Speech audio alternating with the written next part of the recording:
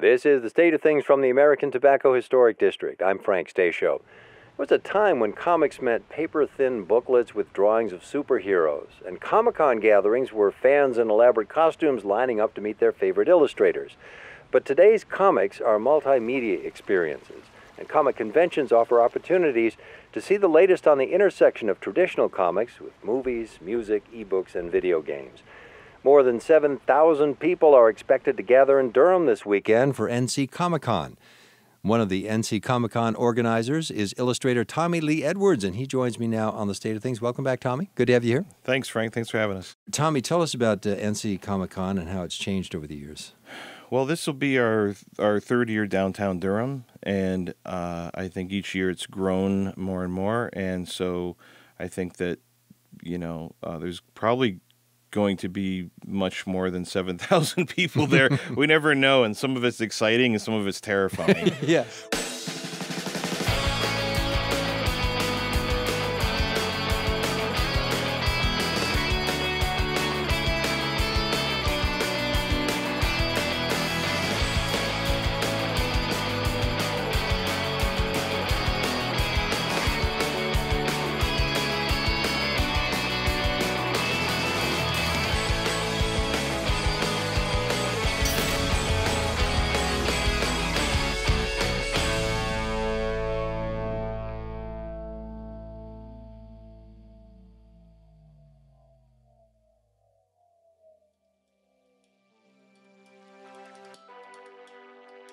There are small comic shows that happen like weekends, like throughout the state. Little tiny things. Alan and I went to a small comic book.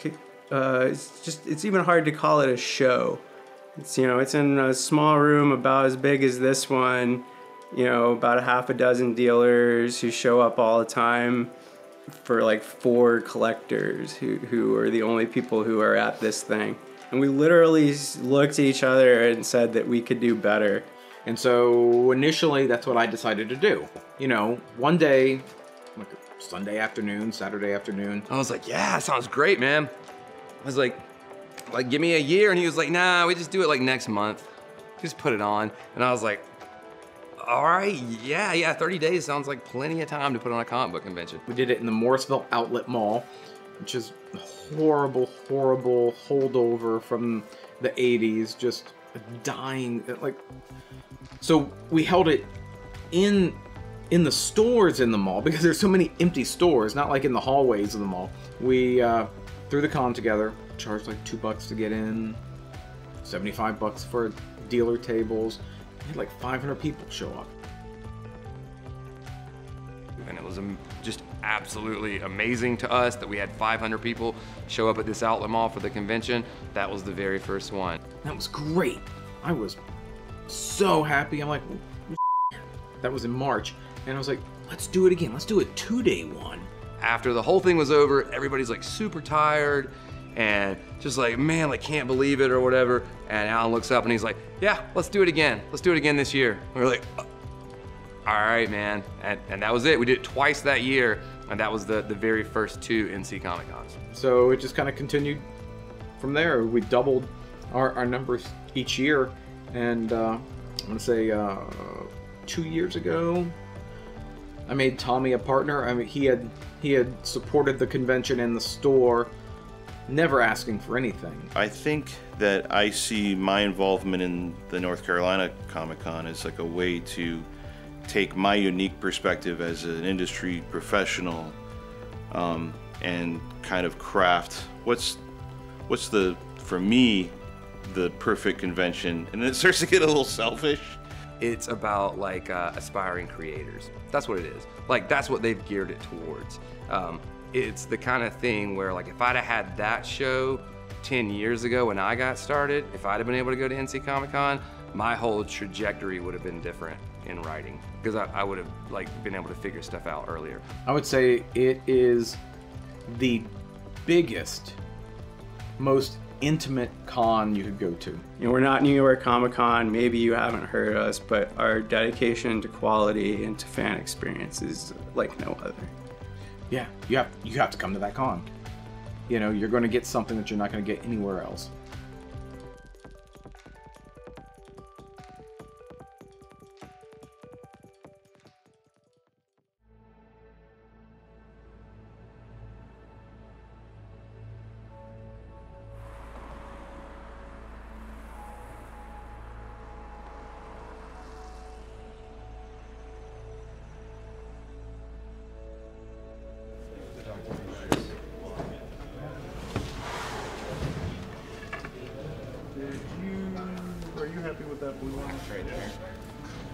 Singleton era.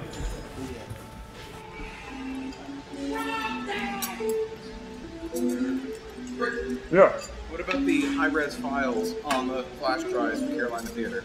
we don't have that, but I can get it. I'll make it happen. We don't have it. They actually need them like now. They want to test it out tonight. Carolina Theater is asking where the flash drive is. Well, Have you seen my chicken? Okay, whatever. I'll make it happen. I don't care. I'm gonna eat some bacon instead. I had the thing. What?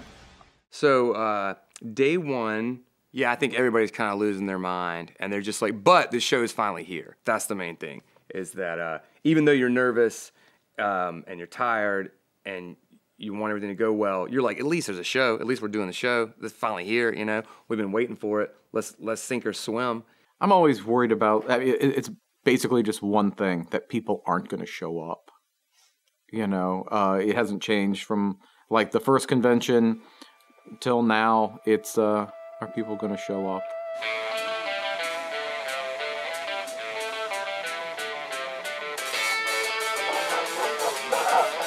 Welcome to the 2016 North Carolina Comicon. Are you ready for a great weekend? Woo! Let's do it!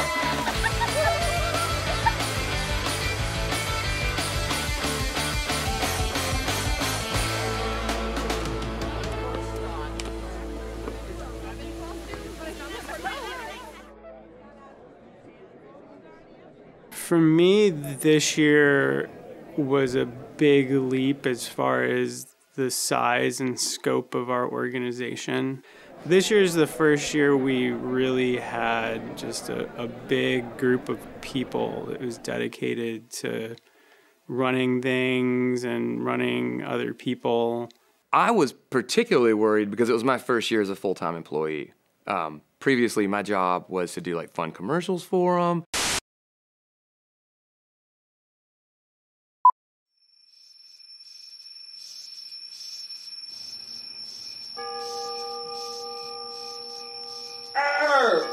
Good morrow, fairy freaks. I'm Dr. Joseph Axblood, here for the NC Comicon. And maybe plan some parties and go out and drink and make sure everybody had a good time. And I've been told I excel at that. So that stuff I wasn't worried about. But everything else was, it's a very detail-oriented show, as any convention is. And so I was just concerned that all the stuff had been taken care of. I just kept thinking, what if I forgot something?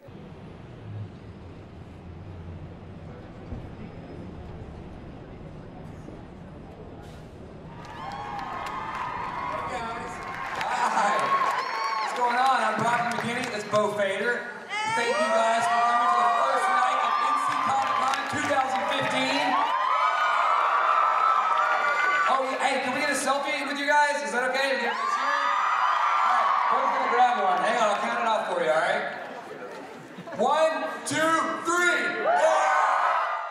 3. Originally, Friday had a lot of panels, or at least 5. I think there were 5 panels, 4 or 5 panels planned on Friday, and the closer we got to the show, the more we were like, man, this is our preview day. We only have from 3 p.m. till 8 p.m. And people are going to want to be on the show floor, but we do need some panel, some workshop, something that would draw people to that Friday. Because you couldn't buy a Friday ticket. You could only buy a weekend ticket, and the Friday got thrown in for that. So what is the draw to come in on Friday if you're not just a collector who wants to go through the books? And so then the idea came up that it would be Tommy Lee Edwards, Charlie Adlard, and Gerard Way on stage. All right, so thank you guys so much for coming out. We got something kind of special tonight, right? No, nothing's going on. We're just going to hang out and talk for a little while. Oh. Yeah. Me and you? Yeah, it's us. Oh, sure. Yeah. That'd be awesome. Oh, great. It's been a long day. We got 3 guys backstage that you might have heard of. We got Tommy Lee Edwards, Charlie Adlard, and Gerard Way. And so that being the only panel for a Friday that you have bought a weekend ticket to, and people are lined up outside the door. That was the other thing. Like, even before this panel started, there were people just lined up on the sidewalk sitting there waiting, like they were for Gerard all weekend. So there's people lined up, so we're like, oh man, that we got to knock this one out. We're hoping it goes well. What we're going to try to do tonight is we're going to bring these guys out here, and instead of doing a question and answer, we're just going to let them talk. Just let them hang out, right? You guys good with that, right? I don't think they're good with it, man. You guys aren't good with it? No, I don't think they're good with it. Hey, Tommy, Gerard, Charlie, I don't know if they're good with it. Well, you know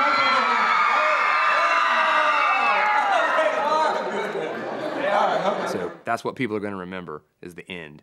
You know, you can have a great day and you do something at the end. Everybody's talking about that at 9 o'clock that night. Like, yeah, I don't know. And then they had that panel where nobody talked. You know, so that needed to go really well. That was our big one for Friday. But we felt really confident because we had Tommy. So we were like, Tommy, you know, you're in charge of leading this and making sure that the conversation keeps going and they have something to talk about and the crowd's engaged.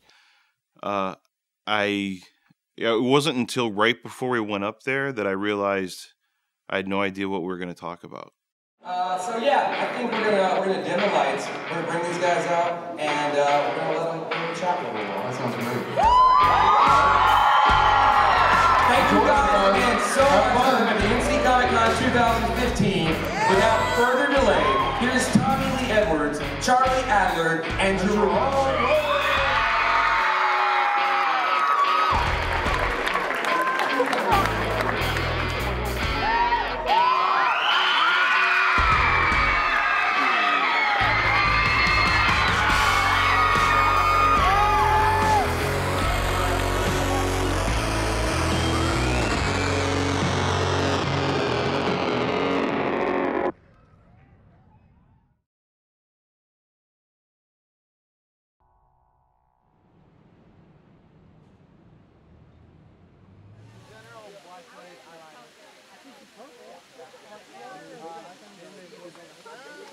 Day 2 is the day.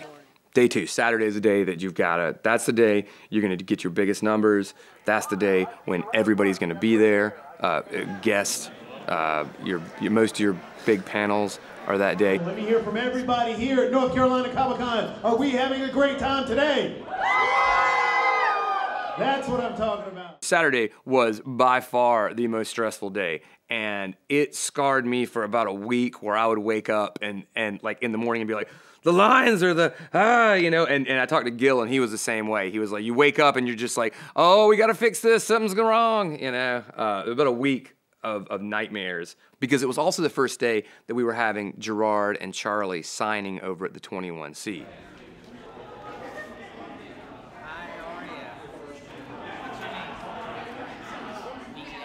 This year, we had access to the 21C Museum Hotel, which is right across the street from the convention center, and we set that up as a separate signing area for Gerard Way and Charlie Adlard. Because of the limited space that we have here in the convention center, we knew that there were going to be lines. I was not really expecting that amount of people. Can I get everyone? Give me a big woo!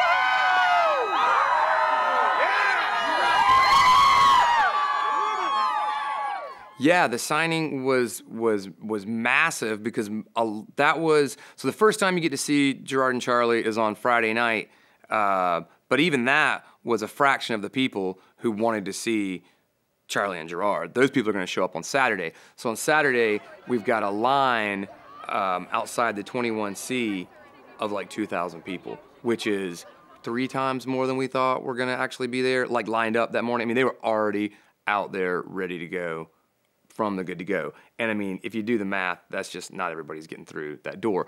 Saturday was horrible. It was just, it was bad. There was a incredible line out there that we had to, you know, probably a good hour, maybe 2 hours before, just let them know that it wasn't going to happen. And there were some angry people. Yeah, Alan was taking it really hard when there were some people that weren't happy when he realized that not everyone was going to be able to make it through this line and see and meet Gerard, you know. And he did, and everyone did the best they could. And that's all, you know, they worked really hard. And a lot of people don't quite understand how hard it really is, and they're not going to get it. But he was taking it really hard. There was one woman in particular that was just flipping out, and he had to have her removed by the cops. So, and I came in and could tell he was having a hard time, and I said, come here, I need to eat because I'm about to faint. Let's just go sit over in the bar. I'm going to get a sandwich. Let's just have a drink, chill out. And we chilled out for about 10 minutes. And then I realized, oh, shit, I'm supposed to be on a panel, and, and then, but I think we look out for each other, We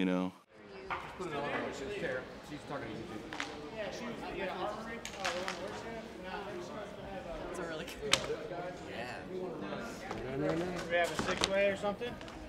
Well, I wanted to do a party, and I was just like, I want to do something big on Saturday night. And so Tommy came to the table with the idea of the nerd prom. And then at first, Alan was not super into the idea. I don't think he thought it was going to do very well. Honestly, I did not have a lot of faith that was going to, translate to people showing up. I sound like the worst pessimist. It's like, I don't think people are going to show up to my convention. I don't think people are going to show up to my party. And then once we had that in place, it was my job to put everything together. So DJs, lights, decorations, volunteers, the entire thing, how long we're going to have the place, alcohol, all that stuff was on me. Oh yeah, I told him if it wasn't a success, he was fired. So then that night, when we get there, we're setting everything up. People are blowing up balloons and they're hanging stuff, and the lights go over here, and the guys are bringing in the kegs, they're bringing the video games, everything's like getting set up. I saw the DJs up on stage and the way it was decorated. I was like, this could be good, Even if we only get 50 people in here, it's gonna be good. Guys, look what you've done!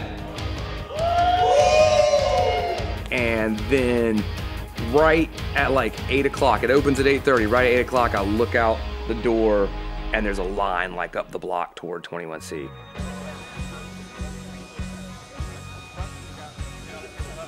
And I was like, oh, thank you, God. Brockton and Alan and Lissa and all these friends are texting me pictures, and I'm like, oh my God, look at all these people. But when I got there, I saw everyone having so much fun, and not just all the fans and everybody, but the volunteers having fun, and Eric and Brockton and all of our families there having fun. My kids are out there dancing, and it was awesome.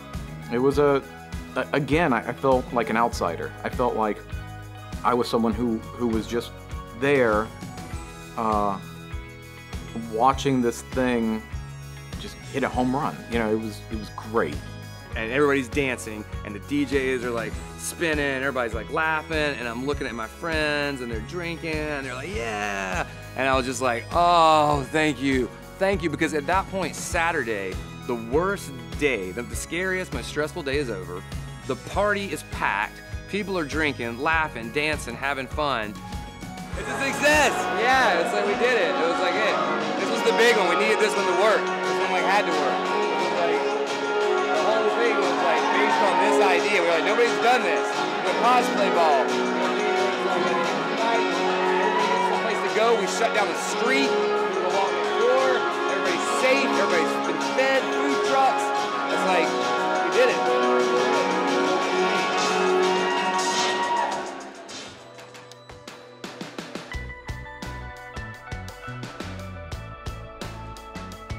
That's the first time that I had felt a sense of relief for 6 months. Since we really started planning the show, since it got to that halfway mark, that was the first where I was like, okay, the show, we could have a kind of a half-ass Sunday, and it still would have been an amazing show. Friday went great, Saturday went great. Our 2 biggest panels went amazing, and the giant after party went off without a hitch. So yeah, I was like, Sunday. What do you guys think? Huh? Hey, what's up? Around texting each other because we refuse to talk to each other. I won't say a word to you. We're not talking right now. I'm trying to update Twitter. It's out of control. I had 11, that's 11,000, 11K, right? I had 11,000 things to answer. Yeah. I can't do that. You can do it all you want. I can't do it. You can make it, man. I believe A it. lot of them are things like, I saw Raptor Jesus drinking a beer, you know? And that's like, it's just a picture that we got tagged in. So I'm like, retweet. Yeah, that's good. That's all you can do. Retweet that. In those instances. And anybody who says anything about us, block mother. Communities when I was a kid that come to conventions and stuff that much.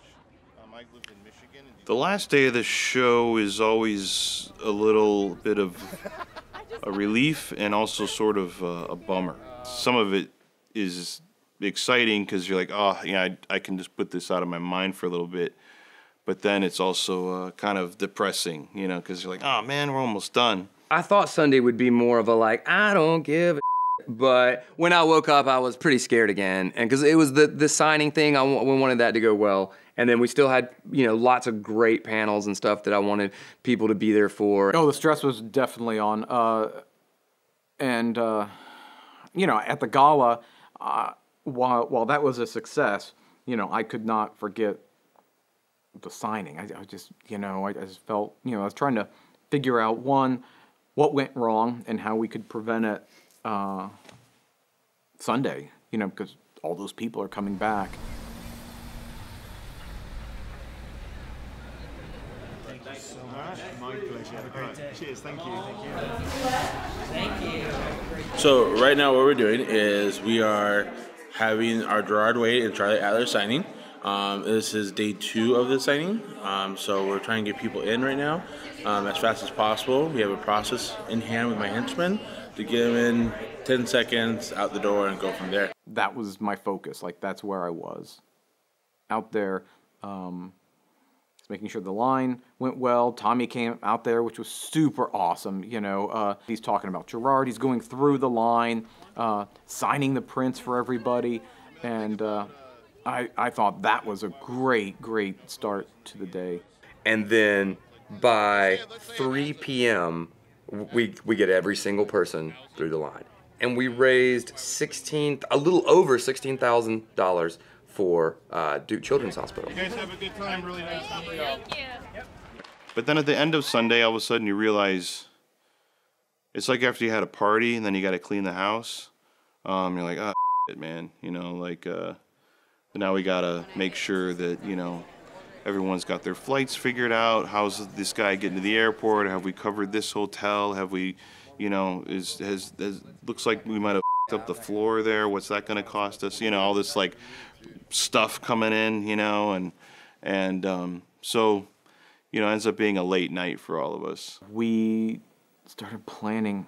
We started talking about next year. I want to say literally the next morning. I think I sent a text out to either Brockton or Tommy at like 3 a.m. Like, you know what I think we should do next year? It was like, we didn't even they took like no time off because they're workaholics. And so we've had it's, what is it, like January 9th or something, and we've had 5 to 7 meetings already about the next show and gotten some stuff in place.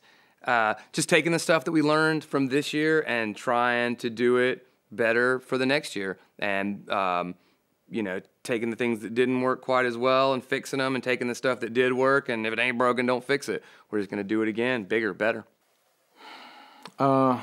So what did the show mean to me? It means a lot of work and a lot of stress throughout the year. This whole thing is about creating a weekend-long experience that you can have among, you know, it's sort of like with the gala, come as you are, you know, you can dress up, you can not, you can be into comics, or you can just be into cosplay, you can be into movies, or you can be into gaming, you know, whatever. Just have an awesome time and get to visit with other people that are like you. I mean, I think that there's a photo on Twitter that they just posted like a week ago. It's of a girl with her wristband, her weekend wristband for NC Comicon on, and she said, it's been 30 days and I'm still wearing it. It was the best weekend of my life. That's why you do it. Right there. That picture is literally worth 1,000 words. It is like, it made me feel so good. I was like, wow, that's like, she's still rocking that wristband like she went to her favorite concert. Like she just saw Aerosmith. I mean, it's obviously not Aerosmith. That's a kid. She doesn't even know what Aerosmith is. But yeah, so I think that's why you do it. To give back to the comic book community. That's what Alan and Tommy have always wanted to do. That's the reason they put the show together and want to do it, was to give back to the comic book community. And that's why this show is so different, I think. And it is such like an intimate and different feel than any other show. And it's an honor just to be, you know, part of it, any small part of it. So to have been asked to be a bigger part of it this year, that's like Obi-Wan Kenobi hand you a lightsaber and being like, you know, are you gonna do this? And you're like, you know, you're like, no, yeah, I'm totally gonna do this. I mean, I don't think there is an end goal. I mean, the goal line is always moving. You know, once we're done with one show, we're already looking on to the next and things like that. You know, we aren't just focused on getting through this year. I would say our goal is to create a lasting impact on our community. You know, if it's in the form of NC Comicon or Oak City Comic-Con or any of the other things we're doing within our community. When I'm leaving, like on Sunday night, I definitely felt like we all did a great job. You realize then what a high that you're running on the entire weekend. You know, good, bad, whatever. Yeah, it's just like, what happened? What the f just happened? I gotta go home and go to work in the morning, you know, back to the store.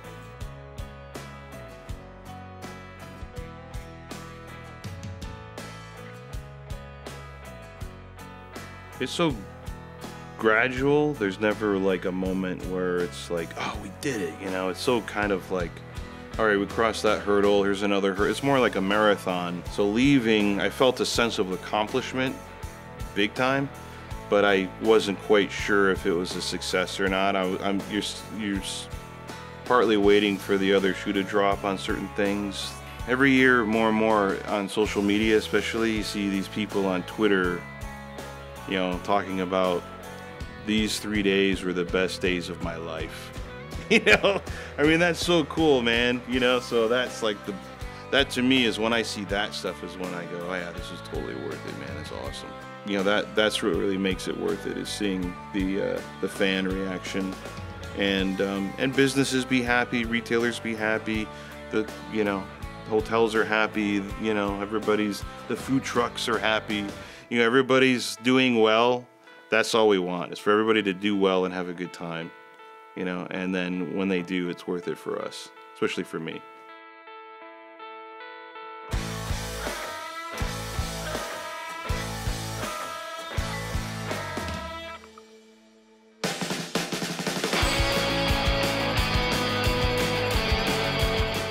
Alright, time with Edwards, take 2.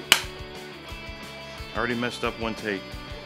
You know, my main responsibilities for the convention are organizing guests, you know, the film festival, and answering phones. Alan is son of a My store, my company, and I are one. Just like that movie Excalibur, you know, King Arthur and the land. I think about that a lot.